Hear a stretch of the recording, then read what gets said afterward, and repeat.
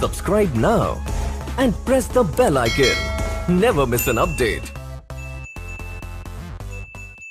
Hello friends, this is Santhanam from Officers IAS Academy, and in this video we are going to solve the previous year's UPSC question for history. But history can be divided into ancient, medieval, modern, art and culture. So there are many parts that we can talk about in history.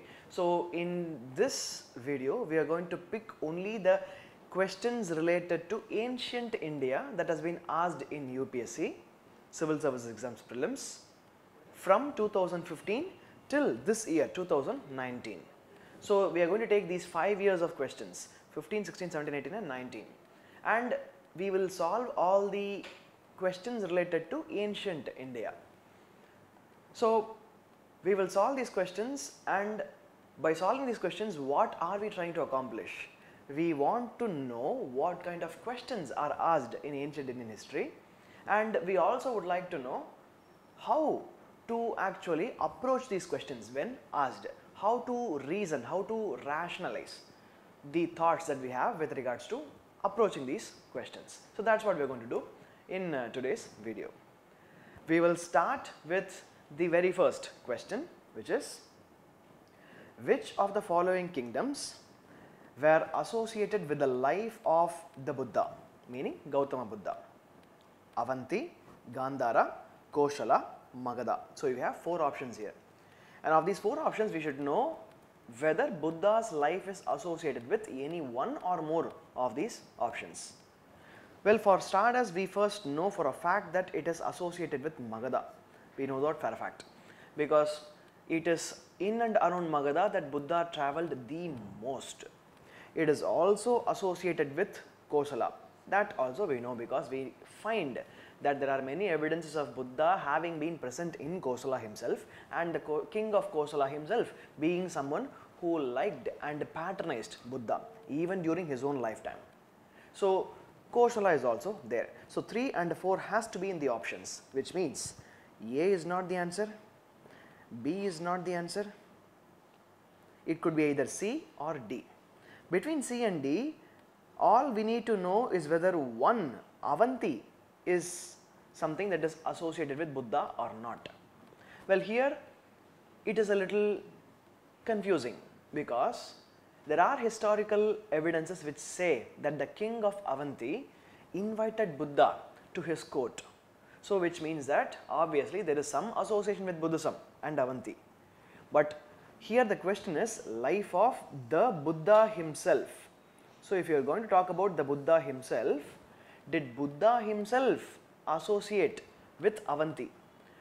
The answer is no, because Buddha was quite old at that time and he did not want to go and visit Avanti because of his own physical illness and physical deformities. So therefore Avanti is not associated with the life of the Buddha directly, even though Avanti is influenced by Buddhism, in which case 1 cannot be the answer.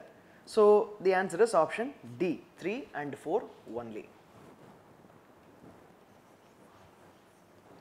If you want to look at the life of Buddha being associated with Gandhara, the answer is outright no, because Gandhara is in the northwestern frontier, Magadha is in the east.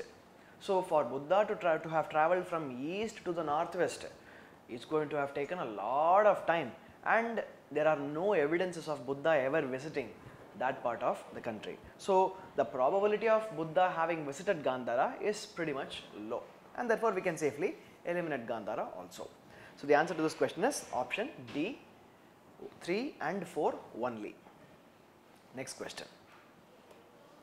Which one of the following books of ancient India has the love story of the son of the founder of Shunga dynasty? So here there are 4 books listed here, or 4 historical works listed here, ancient Indian works. Of these 4, which has the love story of the son of the founder of Shunga dynasty? Shunga dynasty, the founder is Pushyamitra Shunga. He is the founder, and the son of Pushyamitra Shunga is Agnimitra. So here if you look at the options, the first one says Swapnasvadatta, then you have Malavika Agnimitra, then you have Meghaduta, and option D, Ratnavali. So obviously the son of Shunga dynasty is Agnimitra, his name is Agnimitra, the chunk of Pushyamitra Shunga. So the answer is option B, outright it is correct. Meghaduta is written by Kalidasa. Swapnasvadatta is written by Bhasha. Ratnavali is attributed to King Harshavardhana. So the answer is obviously option B, Malavika Agnimitra. Then, in the context of history of India, consider the following pairs. Yeripatti, land revenue from which was set apart for the maintenance of village tanks.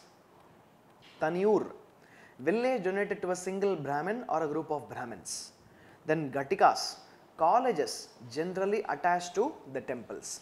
So you have three pairs here. You should try to understand which is correctly matched. What is correctly matched here? Yeripatti. What is this Yeripatti? Yeripatti is in fact a land, and that land is allocated so that whatever revenue that comes from that land is used for the maintenance of Yeri, meaning reservoirs, irrigation reservoirs, lakes, ponds, whatever it could be. So the first pair is correct. Second, Tanur, villages donated to a single Brahmin or a group of Brahmins. That is wrong, because the villages donated to a single Brahmin or a group of Brahmins is called as Brahmadeya. It is not called as Tanur. Tanur is nothing but it's an administrative unit under the Cholas, that's all. That is Tanur. 3. Ghatika, colleges generally attached to the temples, and that is correct. Ghatikas are colleges, places of learning attached along with temples. So 1 and 3 are correct, 2 is wrong. The answer is option D, 1 and 3 only.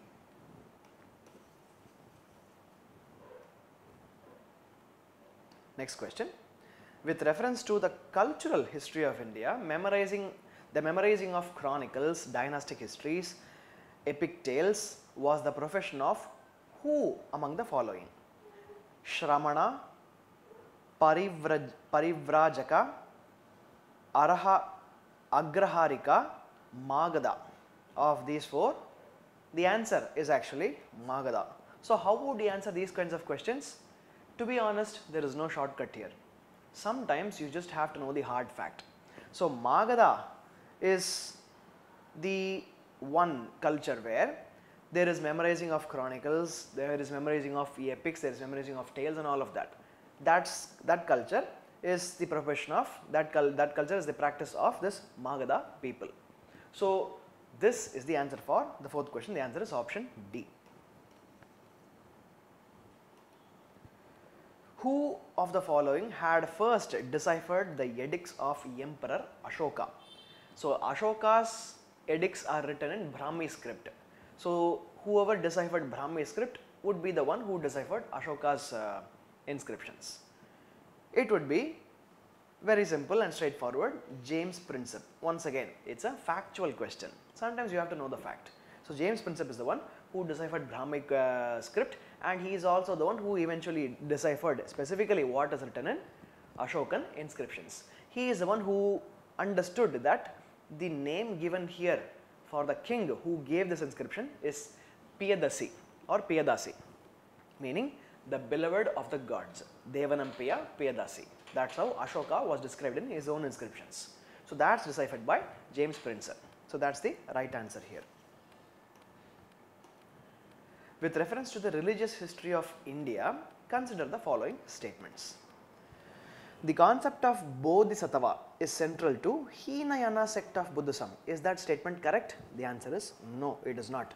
Because it is not of Hinayana sect, it is of Mahayana sect of Buddhism, not Hinayana sect. Bodhisattva is a compassionate one on his way to enlightenment. Bodhisattvas are compassionate people who are in the process of achieving enlightenment. So that's Bodhisattva. Bodhisattva delays achieving his or her own salvation to help all sentient beings on their path to it. And that statement is correct. The second is also correct. Because the Bodhisattva is one person who helps others attain spiritual upliftment. others even attain the status of Buddhahood. So that's Bodhisattva. Example, Bodhidharma, who is a Bodhisattva. Vajrapani, Padmapani, these are all examples of Bodhisattvas. So in this question, 2 and 3 are correct, 1 is wrong. The answer is option B, 2 and 3 only. Next question. With reference to the difference between the culture of Rigvedic Aryans and Indus Valley people, which of the following statements is or are correct? First statement. Rigvedic Aryans use the coat of mail and helmet, which is correct, in warfare, whereas the people of Indus Valley civilization did not leave any evidence of using them. This statement is correct statement because we don't find any evidence of Indus Valley people having used helmets or coats of mail, which is nothing but a bodily armor made up of hard leather and metal. Statement 2. Rigvedic Aryans knew gold, silver and copper, whereas Indus Valley people knew only copper and iron. That statement is wrong because they did not know of iron. So second statement is wrong. Third, Rigvedic Aryans had domesticated the horses, whereas there is no evidence of Indus Valley people having been aware of this animal. This statement is correct. It is correct because the evidence that are found in Indus Valley civilization, they talk about domesticated cattle being present, which included humped bulls, oxen, buffaloes, cows and all of that, goats. We even find fishes, different kinds of aquatic animals. We even find wild animals, but we do not find evidences of horse bones present in Indus Valley sites. It is not present. So therefore, this statement that Indus Valley people are not aware of this animal is correct only. So here the answer would be 1 and 3 only, which is option C. Question number 8. With reference to the religious history of India, consider the following statements. Sautrantika and Sammitya were the sects of Jainism, they say. It is not correct. It is a sect of Buddhism. Sarvastivadin held that the constituents of phenomenon were not wholly momentary but existed forever in a latent form. So Sarvastivadin, they believe that things do not exist temporarily. They are there before, they are present even now, and they will exist even in the future. So this statement, which says that they held that the constituents of phenomenon were not wholly momentary but existed forever in a latent form, that statement is correct. So the first statement is wrong, second is correct. The answer is option B, 2 only. Question number 9. With reference to Indian history, who among the following is a future Buddha yet to come and save the world? Who among the following? The answer is quite straightforward. It is once again a factual question. The answer is option C, Maitreya. He is supposed to be the Buddha who will come once again like Gautama Buddha and relieve the humans of the worldly desires and sorrows, misery. So that's the answer, option C, Maitreya is the answer for the 9th question.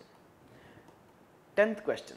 With reference to the religious practice in India, the Stanakvasi sect belongs to which of these religion? That's the question.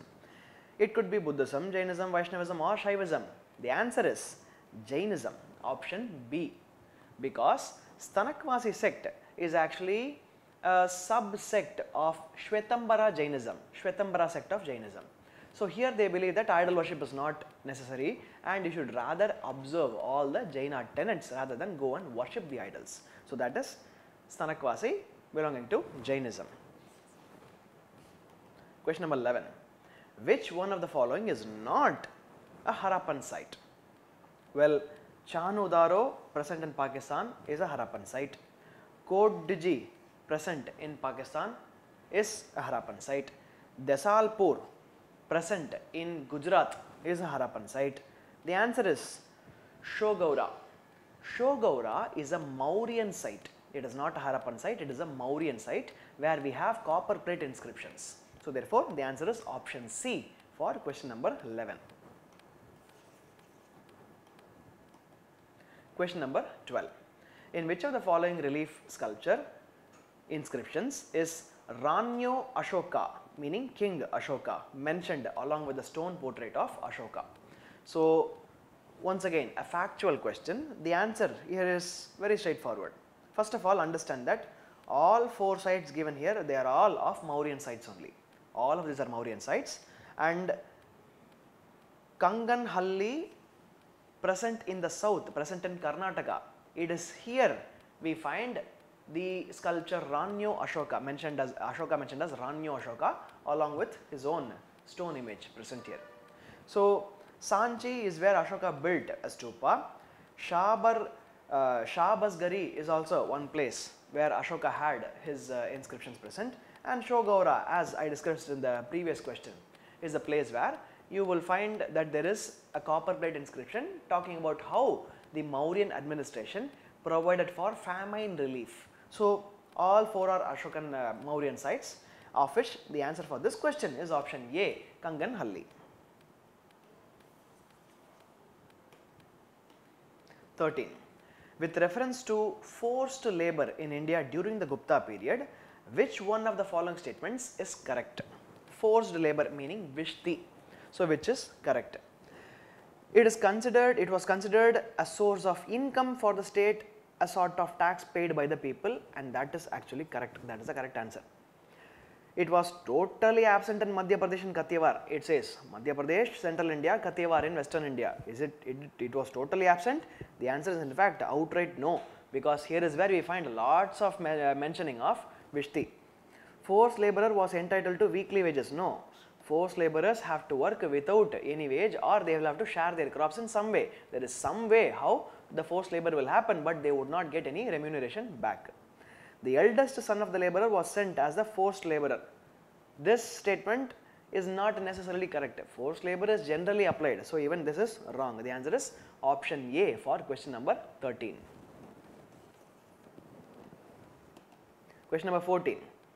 Deification of the Buddha, treading the path of Bodhisattvas, image worship and rituals. So, we have 3 statements and they are asking which of the above is or are the feature or features of Mahayana Buddhism.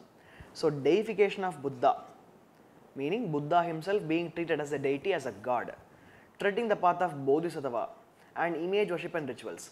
All 3 are parts of Mahayana Buddhism. The answer is option D, 1, 2 and 3. That is the final answer. We have come to the end of the discussion of ancient history questions asked in UPSC between 2015 and 2019. Please try to understand that through these questions there are certain ways in which we can approach the answers. There are certain techniques that can be used. Sometimes you can eliminate them, sometimes you can associate one statement with some other detail, thereby you will be able to eliminate or include them. There are many ways to actually answer these questions.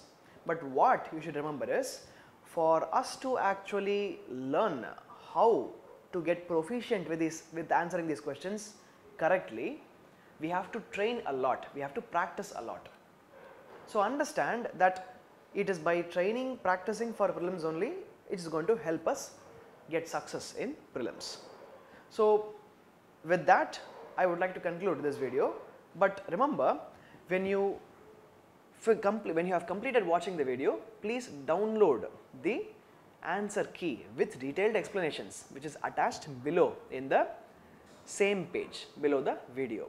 And don't forget to subscribe, because we will be uploading such videos here afterwards consistently, frequently, on a weekly basis. Thank you.